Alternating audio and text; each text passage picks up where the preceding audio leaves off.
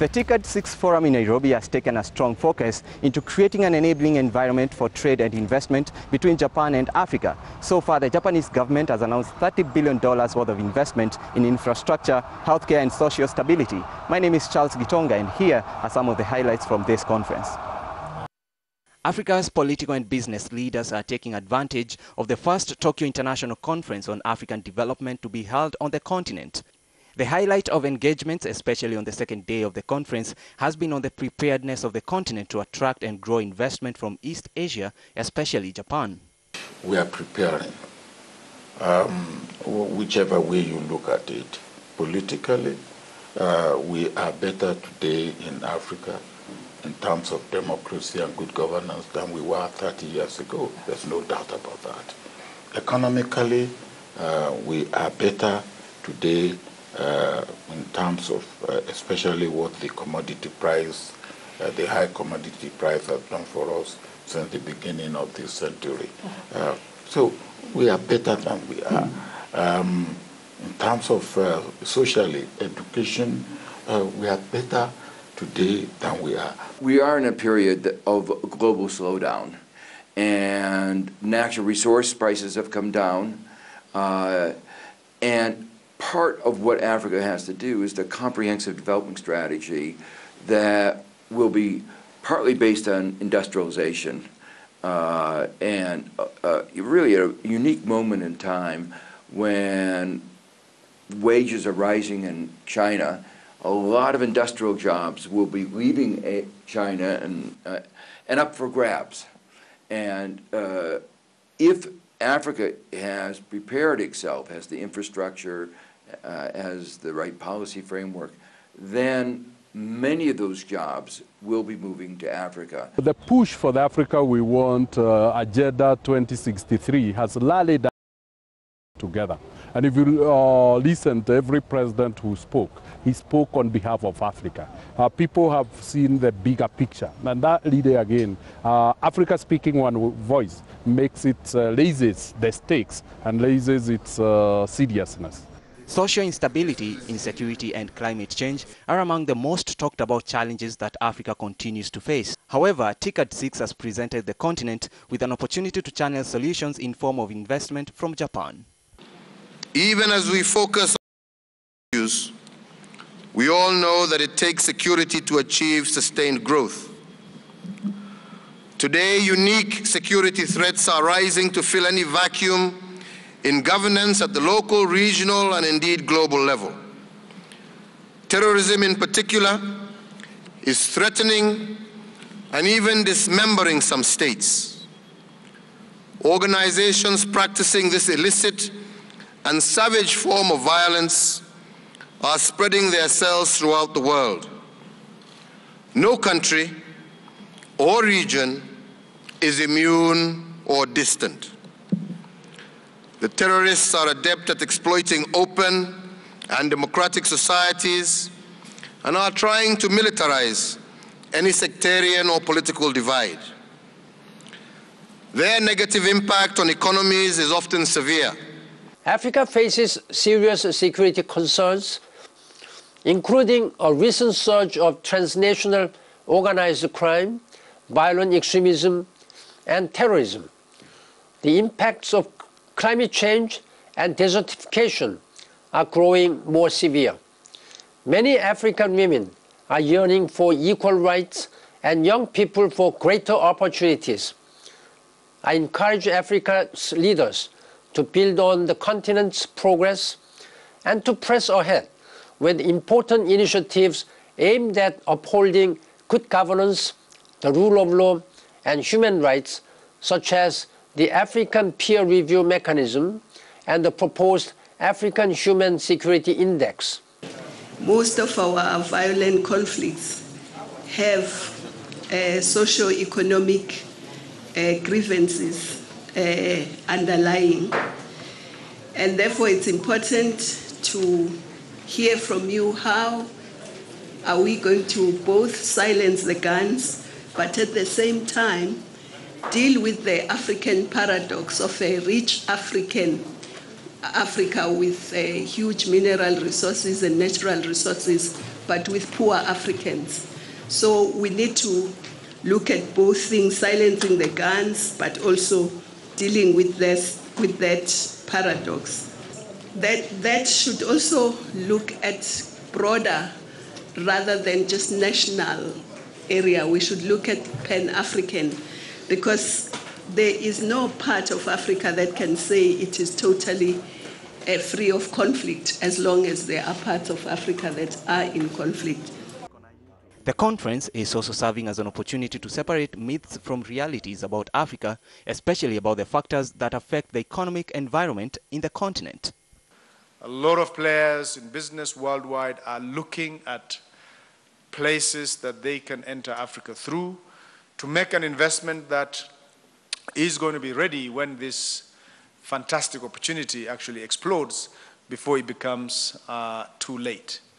But one of the things that today makes an investor either be in Europe or in Japan or in the US and feel comfortable with returns as low as 2%, 3%, and yet you still are able to get returns as high as 20, 25% on the continent of Africa, has a lot to do with perception of risk of what Africa actually faces.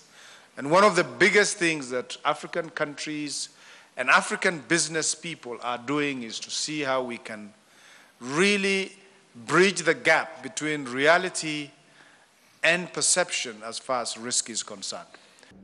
Away from the high-level policy meetings, different countries have been showcasing their investment opportunities targeted to both Japanese and African investors. Rwanda, we are trying to show other countries what Rwanda is producing, and we are trying to attract foreign investors. People can invest in Rwanda. For instance, we are advancing in ICT, our technology. We are now producing laptops. We have a partnership with a Latin American company, so which is a great achievement.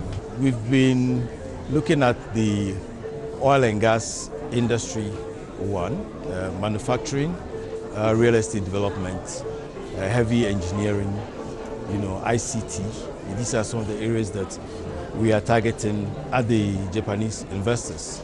And since yesterday, we've been talking to them. Yesterday was the Japan-Africa Business Forum. We had opportunity to talk to some of them. Today, we've combined the TICAD opening ceremony, manning our exhibition, and also visiting the stands. We've covered quite a number of them. The response is positive, and tomorrow we will touch base with the other Japanese companies. But our presence here is not for TICAD, the Japanese companies alone, but businesses from other African countries. In the same way, different companies have been at hand to exhibit their innovations and scout for investment opportunities, especially in technology, infrastructure financing, skills transfer, and healthcare. Our equipment is for biomass. We are a waste management company, and we manufacture the equipment that treats human waste and organic waste, food waste. We carbonize it. We make charcoal and biochar, which we use for fertilizer that is used to neutralize the chemicals in the soil from the chemical fertilizers. Well, for us it's mainly connecting with people, connecting with organizations, connecting with health insurance, health ministries. So that's the most important activity for us, making the right contacts to try to things moving. We talked about the gaps in the infrastructure space. We know what the gaps are, but the more interesting thing is what are the solutions to fill that gap? And we talked about the need to explore different areas and the need to change the mindset, if you will. We've approached risk mitigation or project finance or the way we do things in the same way we've been doing for 20, 25 years. And I think some of the key messages coming out of yesterday and in the discussions I'm having is that some of the risk mitigation products to attract the private finance that is going to be needed to make this infrastructure happen, we have to evolve with the times. And we can't have a one solution fits all. Part of the solution, for example, for power is going to be the small grid, off-grid and mini-grid. You cannot do that using traditional sources of finance or models of finance.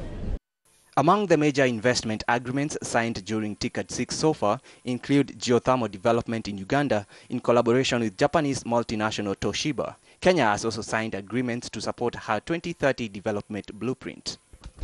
This MOU has been concluded between the Ministry of Energy and Mineral Development of Uganda and Toshiba for cooperation in the development of geothermal energy resources in Uganda.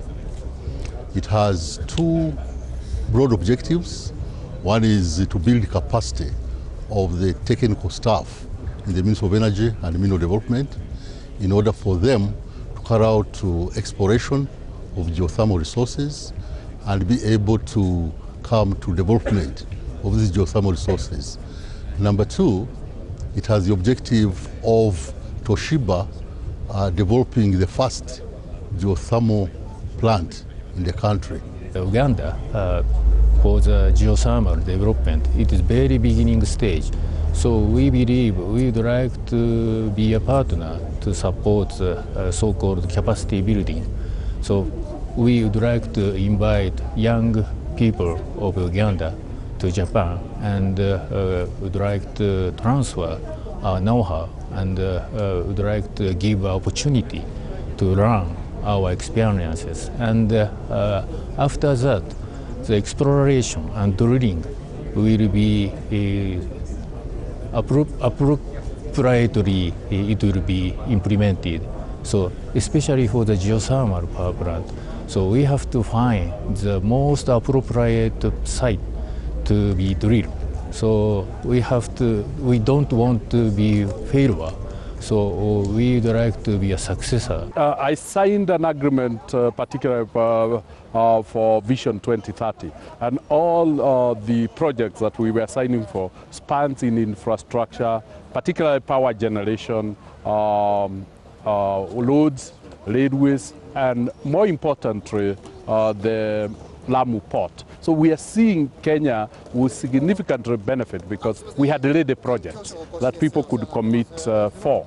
Also, I'm confident that maybe Kenya will be the biggest beneficiary. And of course, if the figure that we have been put on the table, that 12 billion shillings is being spent for this conference, is being spent in Kenya. So essentially we can see the trickle-down effect have started, particularly with our hospitality industries. The restaurants are full, the hotels are full. So we would say Kenya has started benefiting. And also hosting 34 presidents in a span of 4 days, again, is very, very significant. The one thing that really stands out about this conference is the investors' interaction with the Kenyan culture. Being the first time the event is happening in Africa, Kenya is keen to promote herself as the land of unlimited opportunities.